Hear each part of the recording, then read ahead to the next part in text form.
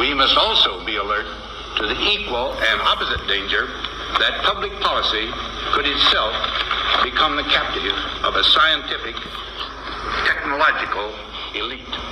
And we'll be faced with equally consequential decisions in the 21st century. Can a microscopic tag be implanted in a person's body to track his every movement? There's actual discussion about that. You will rule on that, mark my words, before your tenure is over. Can brain scans be used to determine whether a person is inclined toward criminality or violent behavior? You will rule on that.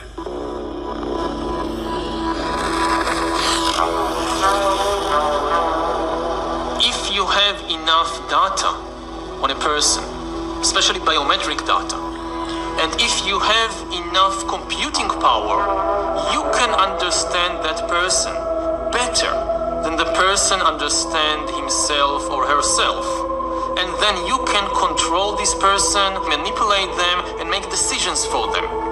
Can you imagine that in 10 years when we are sitting here, we have an implant in our brains, and I can immediately feel, because you all will have implants. People will literally be part of a network. All the bodies, all the brains will be connected together to a network, and you won't be able to survive if you're disconnected from the net. With AI taking over many of the unskilled and possibly some of the skilled activities, then there will be people for whom seems to be society won't have much use for these people. We need to accept that there will be some pain in the process. I think we're going to have to think about a recalibration of a whole range of human rights that are playing out online. Individual carbon footprint tracker. Many of these things will be built directly into our bodies. That's a hostile corporate takeover of your body and a digital surveillance censorship dictatorship. President Eisenhower tried to warn us about this years ago. The hostile takeover of a scientific, technological elite. They provide much more powerful intelligence for decision making. Can a microscopic tag be implanted in a person's body to track his every movement? You will rule on that. The next phase is the surveillance going under our skin. Now that we've cracked the code of life, it will not take much longer before we can start to play God.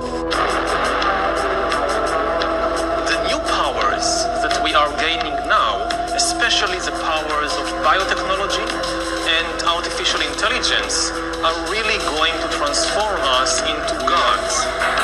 It's a total, complete AI takeover of every facet of human life, like Harari and others have been saying. Given all the technological developments, it might be feasible, even easy, to support people, even if they don't work. To give them a universal basic income, to give them enough food, enough medicine, and so forth. The big question is meaning. What will they do all day? And one of the answers is that they will just play computer games all day. Virtual reality games. They will spend more and more time playing virtual reality games that will give them much more excitement and emotional engagement